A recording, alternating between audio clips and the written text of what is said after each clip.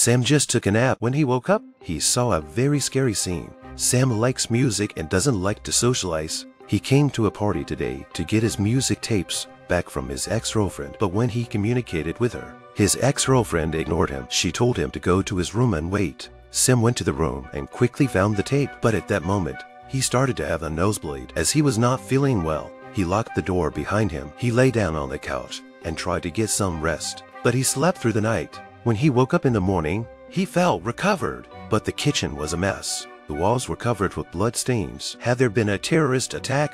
Sam panicked. He picked up an ashtray and cautiously looked into the hallway. It was horrible. He looked out the window. The street and the building across the street are full of zombies running around. A man rushed into his car and honked his horn to call his family, but he was soon eaten up by the zombies swarming around him. Sam sat on the ground in fear. He couldn't get out. He goes to the roof of his house to look out and finds the whole city in shambles. To survive, Sam set out on a mission. Since he was going to live in the building permanently, his first step was to clean up, but as he's scrubbing the floor, he hears a noise downstairs. He turned his ears to listen. Sam looked down carefully. It turned out to be an old man who had killed himself. Sam found a hose and cut a big hole, and he climbed down. Here he saw another body. It was the old man's wife. They committed suicide together in the face of a desperate zombie apocalypse. Sam started searching for supplies. He grabbed a gun and carefully made his way down the hallway. Fortunately, the corpse he encountered had his back to Sam.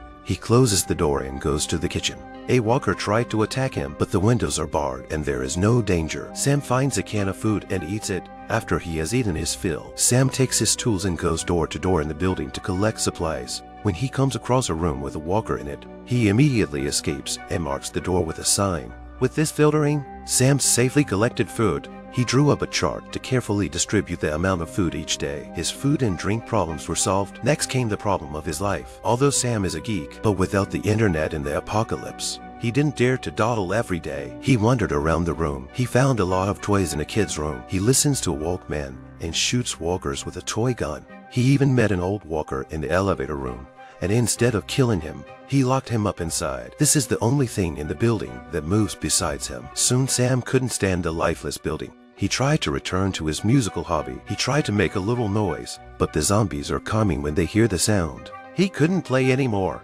That day Sam smelled a strange smell. He looked around and found the bodies of the old couple downstairs starting to decompose. He took precautions and threw the bodies down the stairs, but he couldn't bear to carry them to the window. He thought about it and put the bodies back on the bed and packed them in a sleeping bag.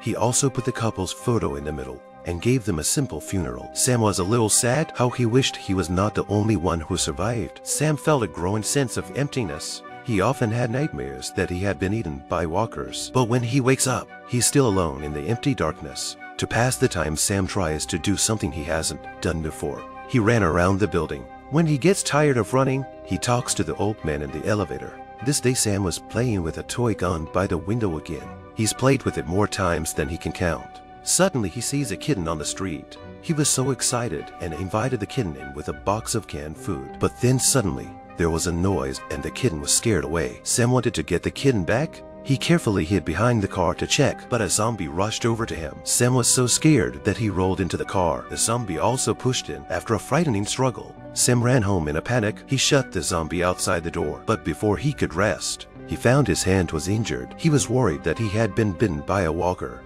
so he went to the mirror to check it out, just in case. He also put a gun to his chin. Once his condition worsened, he would immediately kill himself, but he fell asleep while waiting. Sam woke up with a shock. He wasn't infected. He laughed with excitement, but it didn't take long for him to get depressed again. He was so lonely. He was so bored that he started hearing things. He always thought someone was in the room. He couldn't take it anymore. He packed his bag several times to leave, but he could never make up his mind. He was afraid of being alone, but he was also afraid of dying. Sam started to drink his sorrows away. He argued with the old man in the elevator. He went crazy playing the drums. He found a way to vent his helplessness. The zombies came running, but he didn't stop walking to the window and shouting. This life was killing him. Desperate, Sam fell on his bed. Suddenly he heard a movement outside the door.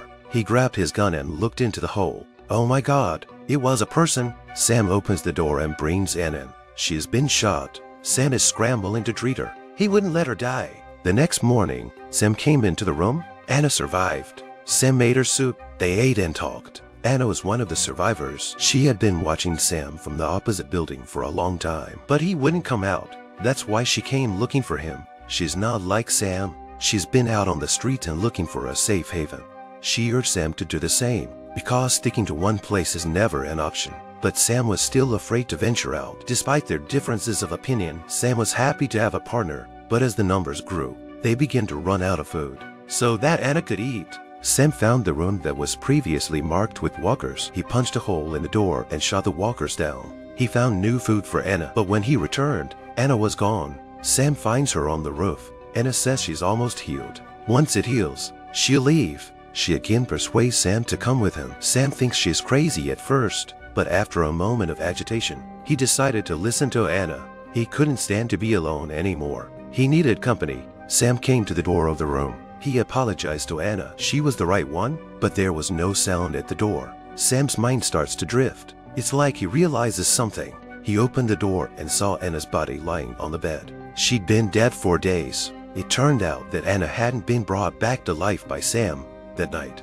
Because he was too lonely, everything that happened afterwards was a hallucination on Sam's part. Sam shed tears of grief. He gave Anna a simple funeral. Then he looked through the video camera in Anna's backpack.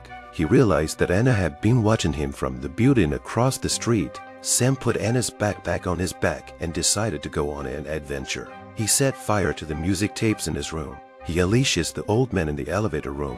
The alarm goes off because of the smoke and fire alarm. The walkers all rush into the house. Sam panics a bit, but this time he didn't hide. He fought bravely with the zombies. Finally, he was forced to the elevator room. To reach the top floor, Sam climbed up from the elevator shaft. Once he reached the roof, he quickly tied the rope. He threw the hook on the opposite side of the roof. He jumped before the zombies arrived. Sam was knocked unconscious, but soon after, he woke up in a blur. He sees the grim-looking walkers by the window and gathers the courage to climb up. Finally, he reaches the roof. Exhausted, he gasped for breath, but a smile appeared on his face. He looked into the distance, a landscape he had never seen before. Sam's journey from living alone to braving the elements. In fact, it symbolizes the journey of every one of us to get out of the cage of our closed-minded, the cold society.